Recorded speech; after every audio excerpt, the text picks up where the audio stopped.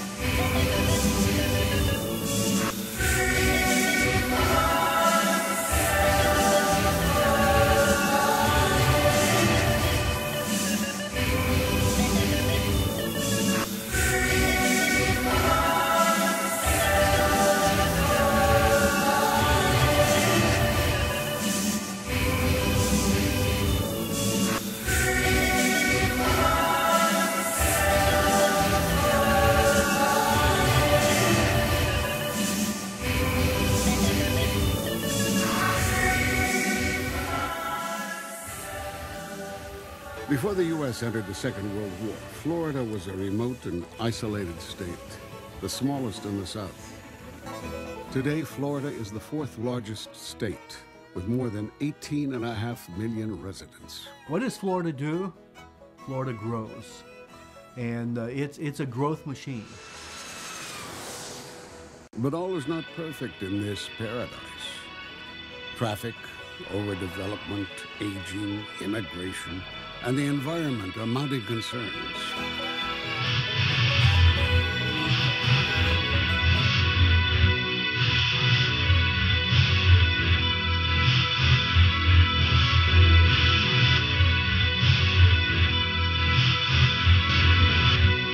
During the last half of the 20th century, the story of modern Florida is one of astonishing growth.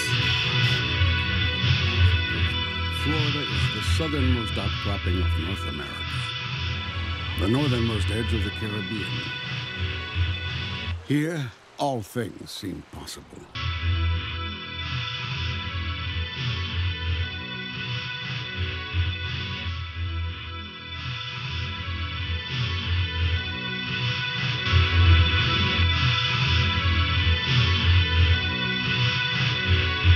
Wet is made dry. Crooked rivers made straight, hot made cool, and the old are made young again. Atta girl, see? I just feel as though it's a new life for me, because you work all your life and raise your family and do all those things, and all of a sudden you're old. So I came to Florida and I dyed my hair blonde and I bought a convertible. These days, most Floridians live a short car ride from the coastline.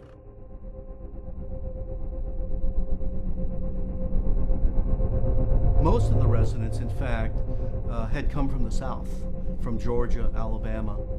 There's a wonderful story. They asked the governor of Georgia in the 1920s. So many Georgians had moved to Florida, and they asked the governor what impact this was having.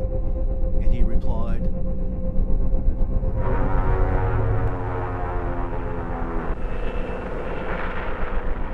And then along came World War II.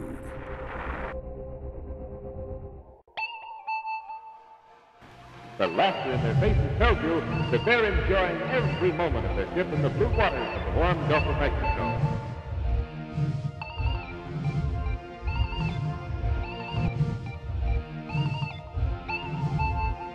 Well, Florida was the smallest state in the South prior to World War II. Had 1.9 million people. The war brings in 2.2 million people. And suddenly, overnight, the population is larger than the population that lived here, and they're from all over the country. and they're coming here to be trained for the war. Around Florida's Big Bend, young recruits conquered the Wakulla River and the high dive at Wakulla Springs. Under fire they land. And at Amphibian Training Center in Florida, these are the latest tactics for invading from the sea. At Camp Gordon Johnston, soldiers hit the beaches at Carabel and Dog Island in preparation for the invasion of Normandy. Flaps are up. Gears coming up. World War II transformed Florida because of the role of the military. Wings over Florida soon became a familiar sight. Most residents could discern the noise and the profile of a P-38 Lightning or a P-51 Mustang. From the backwoods to the beaches, Florida was home to 200 military installations. MacDill Field, Camp Blanding, Pensacola Naval Air Station, the Sop-Choppy Bombing Range, Buckingham Field. So where Florida had been a poor state, a small state, it suddenly became, thanks to the investment of the federal government, a fairly dynamic state with an infrastructure in place that could begin to accommodate quite a few people who were going to discover it during the war years. I fell in love with Florida right there because, frankly, this boy from New Jersey had never seen such wonderful climate, sunshine. I love tangerines and oranges, and it was a great little village at Gainesville with a wonderful school, and I said, one day, when it's right, I'm going to live in Florida.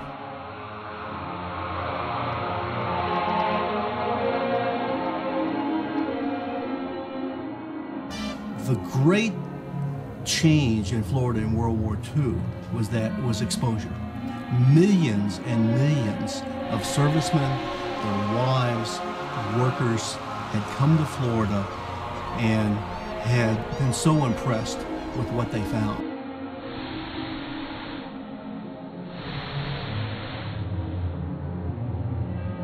They'd had images of Florida that had circulated in their papers, particularly during wintertime. This image of this beautiful landscape, the sun, the sea, the palm trees.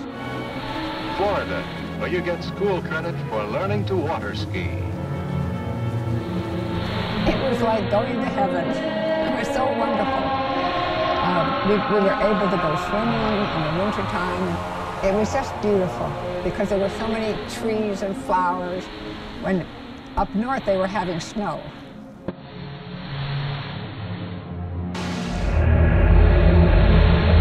The war ended in 1945.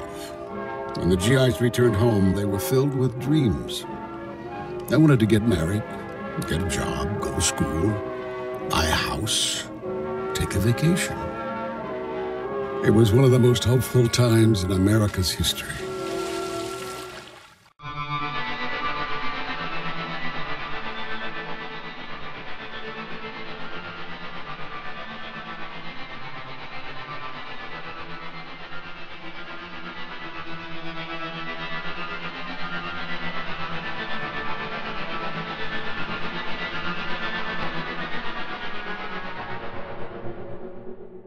A gleaming white beach was one of Florida's most enduring symbols. And to Florida's misery, so was the mosquito. To make Florida more livable, an all-out war was waged on insects. The weapon of choice, a powerful new wartime pesticide, DDT.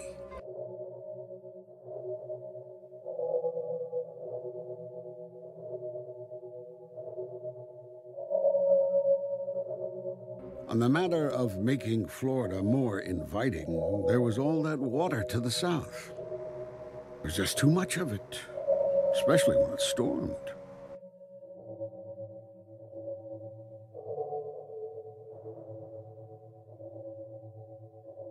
Hideous, unrelenting, shrieking its rage, the vicious scourge of mankind, burying life and land under its relentless and merciless depths. In 1948, Florida and the federal government came up with a comprehensive flood control plan. was set into motion soon after the dedication of the Everglades National Park. The new federal designation was supposed to protect and preserve the fragile Everglades for future generations.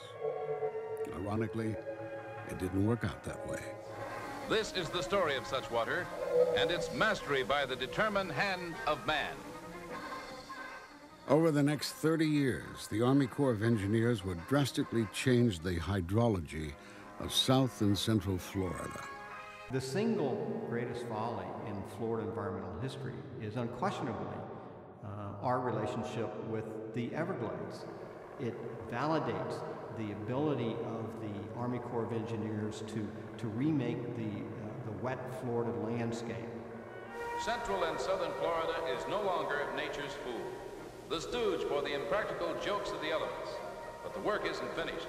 In fact, it's just really begun. Just prior to the decades of growth that would come to define modern Florida, 1949 was a milestone, along with the state's first sales tax. But the frontier ends the very same year as the space age begins. On the Atlantic coast at Cape Canaveral, the Banana River Naval Air Station, an old World War II outpost, got a new name, the Joint Long Range Proving Grounds. In the summer of 1950, Cape Canaveral proved its worth. The historic launch of a captured German V-2 rocket propelled America into the front line of space. Much like the events at the Cape, Florida tourism was taking off too. Florida's Silver Springs is to the south what Niagara Falls is to the east and Grand Canyon is to the west. A truly spectacular natural attraction. The Florida vacation had arrived. The exotic appeal of the Sunshine State and America's love affair with the automobile proved to be a perfect match. In the wild, the real Florida was a masterpiece. Crystal clear springs were home to wondrous creatures big and small. Birds and alligators thrived in untouched rivers and swamps. From north to south, thick hammocks and marshy wetlands shared a seemingly endless landscape with panthers, palmettos, and pines. Along the inaccessible Panhandle coastline, beautiful sugar sand beaches and magnificent sand dunes lay undisturbed. What we would not see around 1950 is a lot of people. The population in Florida was under 3 million. The state was a peninsula of empty roads and highways. As late as 1950, Florida was actually younger than the rest of America. Although a paradise, Florida was about to get even better. Introduced in 1951, it was called the room air conditioner. The rattling metal box was expensive and slow to catch on, but climate control was here to stay. Florida was now the fastest growing state in America. While northern Florida remained true to its southern ways and rural lifestyle, on the lower end of the peninsula, sleepy old Florida was about to get a wake-up call.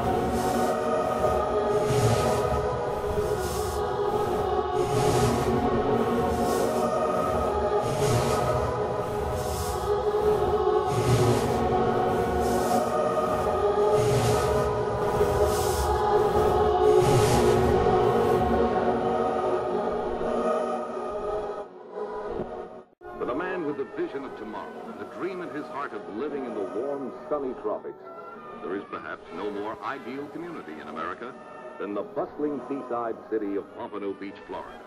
Along with the hard-to-resist notion of owning a piece of paradise, Florida was attractive for another reason. It was affordable. For example, these homes range in price from $8,000. Homes are designed for casualness, so you may wander with ease.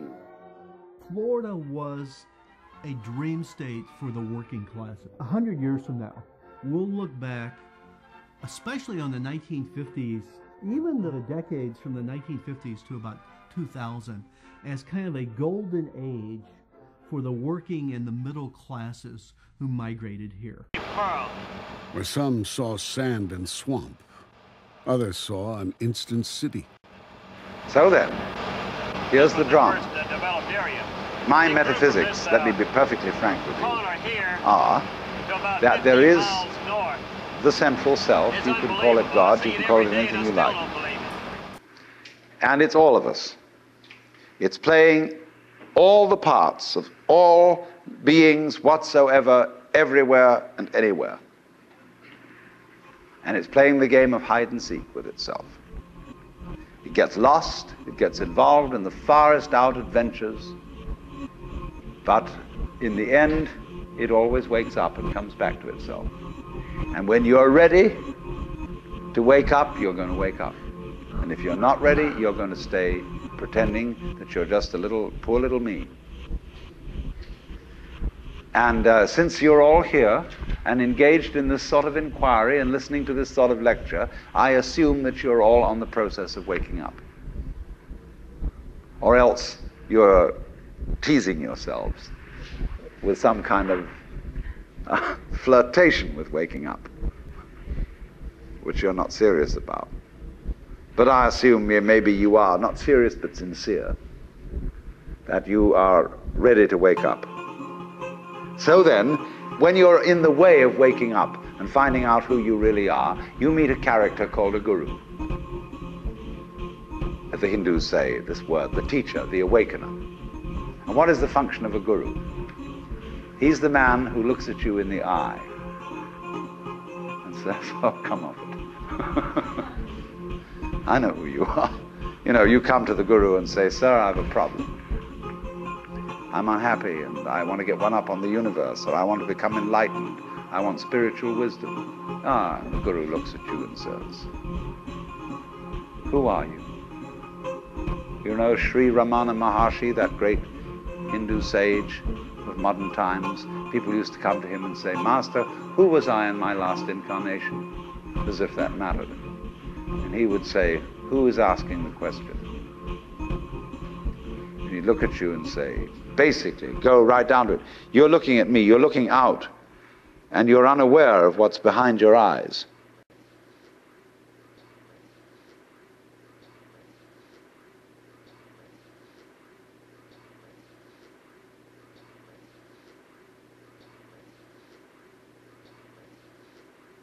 One of Florida's first post-war instant cities was Cape Coral. Eager customers swarmed model homes, then boarded small planes to pick out their home sites. I took one look and I said, that's it. This new city near Fort Myers was the inspiration of two brothers, Leonard and Julius Rosen. Cape Coral has been planned as a hometown, free from the mistakes of yesterday.